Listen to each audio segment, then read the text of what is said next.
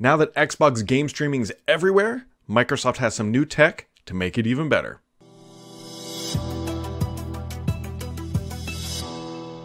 Microsoft loves to talk about Xbox game streaming. The company is bringing it everywhere. Earlier this month, they announced that they're bringing it to the TV. A Samsung TV specifically, not this Samsung TV, but the new Samsung TVs. You'll be able to stream games directly from xCloud right to your TV, no console required.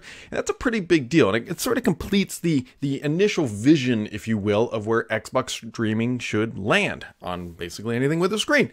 And so today, or I should say this week, Microsoft has announced some new technology that is going to pretty significantly reduce the latency, which is, if you're not familiar with latency, it's when you press the A button to how quickly it happens on screen. So this week, Microsoft started to show off direct capture. Now, this eliminates a whole bunch of waiting that we had typically seen in the display pipeline from game streaming. Now, this was during a technical discussion during XFest, and so we actually have a video demo here that kind of shows what it looks like when you actually remove some of these delays in the pipeline. So that is what this demo is. Now, it does not loop, but I will kind of walk through it here. So what you are seeing in the top left corner, that is HDMI, meaning console, HDMI, TV.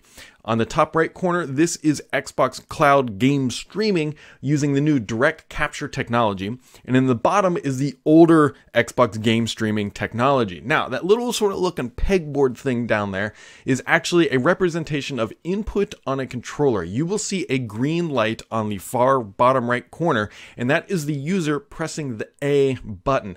Now, what you're looking for is that red circle, the crosshairs in the middle, to turn red, because that is the game streaming, or the game recognizing the console, I should say, recognizing that an input has arrived and that it needs to perform a function, in this case, A being shoot, or to turn the crosshairs red. So just watch this video again, and you can see in the top left corner it turns red, top right corner turns red really quickly after it, and then the bottom left you can see the actual latency here. And so this is the technology that Microsoft is introducing to cloud streaming to make the latency even better. And you can see that the input latency here is pretty well improved, and Microsoft's pretty proud of this technology, and it's only going to make their cloud gaming streaming service even better. I mean, the images speak for itself, which is the best part of this demo. Now, it's obviously not as perfect as the HDMI local input, and it honestly never will be. And also, you got to keep in mind that things like latency, your own home network, Wi-Fi versus wire connectivity are all going to factor into it. And I suspect what we're looking at here is the best case scenario. This is the absolute best case scenario. But even so, knowing that this can be the actual best case scenario means that it's technically possible to get this into your home, depending again on a whole bunch of factors. But like I said, it's a big step in the right direction. You can actually see how fast it actually is in this demo. I mean, it's basically right there.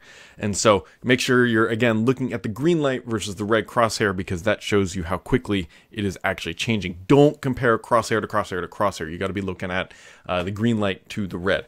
Either way, that is a pretty big deal for Xbox Cloud streaming, and I'm looking forward to seeing how this all plays out and how it shapes the narrative, because up until this point, a lot of people will say Stadia actually has better latency and responsive time, and they very well might, because their controller, which I always look around for, it's right here, connects directly to your Wi-Fi's. It doesn't go, or connects directly to their servers. It's not going through a console. It's not going through anything else. Microsoft does not do that yet, but I'm hoping that they eventually will, and that will again narrow that gap. Either way, it's good news for Xbox Cloud game streaming. The whole streaming platform is getting just a little bit better, and it's going to make your life just a little bit more enjoyable. And as always, if you want to keep updated on everything happening in the world of Xbox, make sure to keep it subscribed here, because the only BS on this channel is me.